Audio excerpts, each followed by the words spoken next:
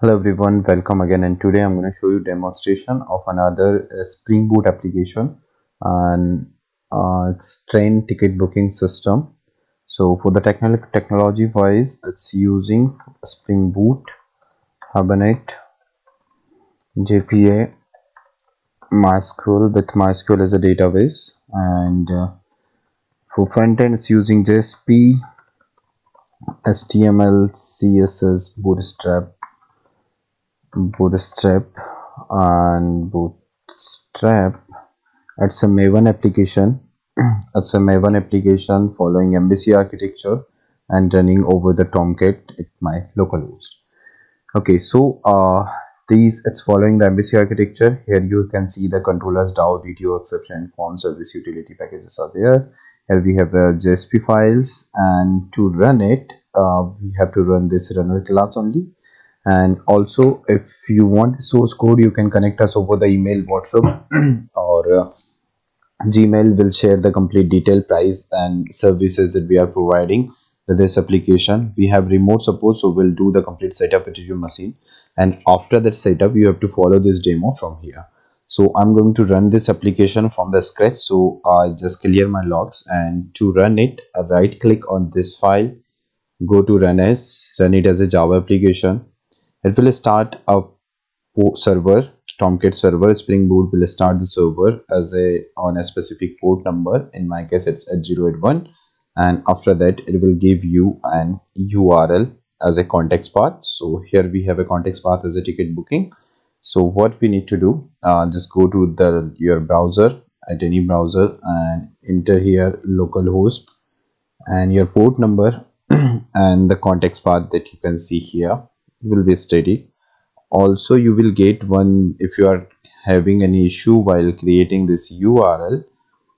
You can go your application.property file here under the resources folder, application.property file. You will get one URL, app URL, one variable as app URL here that I have added, and you can copy paste directly from here. Okay, now what the things are there. This is the home page, and after the home page we have a sign in and sign up and login option here. And if I talk about the database, in the database we have a booking, payment, trend and users table. In the user table we have two types of user, admin and then another user. So if any user going to register into the application, it will come as a secondary user and with a role as a user. We'll see one by one what admin can do and the other user can do over there. So this is the static admin for the application. So let's log in as an admin first and then see what admin can do, and then we'll move to the user. So I just enter the credential for admin user here, and this is the password. I just sign in over there, and I can see the options over there to add an admin. So admin can add a new train. So for demonstration, let's add a new train, and train number. We have to enter the train number and make sure the train number should be unique. If we are going to add a duplicate entry, it will give an error to us like the train is duplicate, trains are not allowed, something like that. So from location, let's suppose I'm going to do location. So I'm using just dummy data. You can enter any data that you want. So I just going to enter some random data, ticket price and number of seats. Let's suppose it has a 55 seats, and I added it. And for the demonstration, I'm going to just copy this. I click the add, and it's showing the train is added. But let's suppose if you want to go to edit again, it will give this train is already exists. So every time you need to enter the unique number. Now where this data is went, so this data is available into the train table. We have just added this table here, data here. Now if I go here and check the train list, I can see that added data here as well. Also we have a search option for the admin to like from location to location. So let's suppose I want to search a train from this location to this location, and if I hit the search button, it will filter out the data for me. Also admin have an option to edit the train detail. So if let's suppose I want to update the price of it, so I can update the price, and the price is updated now as 500 now. Also I can delete by clicking on this button. Also admin wants, if want, admin can book and the user will book also. So we'll show you the booking event while we use it as from admin side, from user side.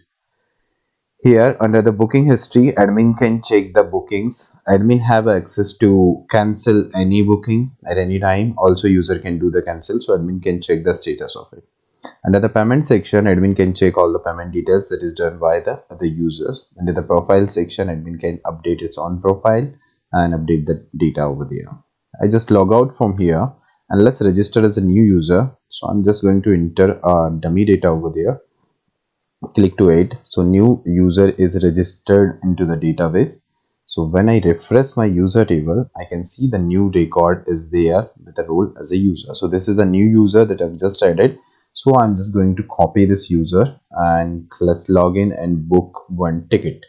So I just enter the username, password of it, and I hit the sign in button. Here what I can check the list of trends. So let's suppose this is a new trend that we have just added.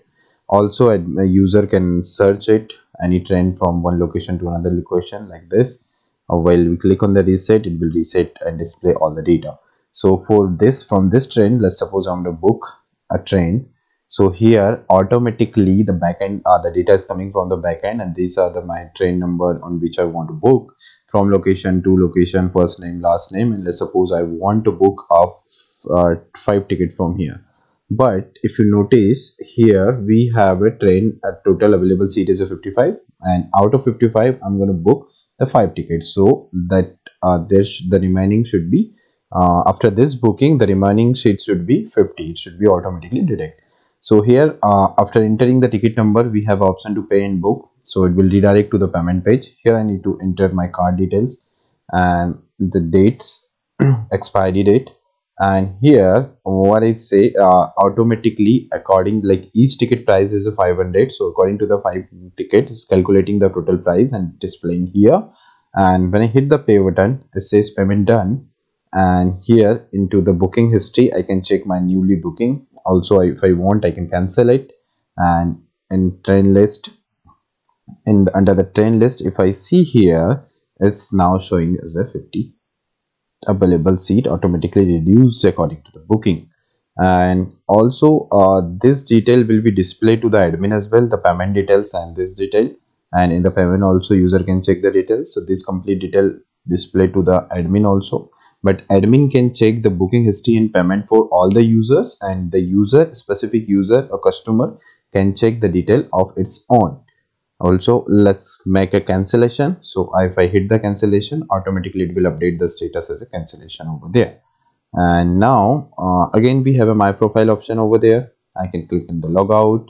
I can check the admin, and now again, so admin can go over there and check the recently added data, recently booking that we have done. So if I need to enter username, password, this one, yeah. So under the booking history, I can check the recently added requests, the payment requests over there. So thank you so much for watching. If you need the source code, just connect over us over the WhatsApp, over the Skype or mail, and don't worry about the configuration. We'll do the configuration and it will work same as source in this demo only. Thank you.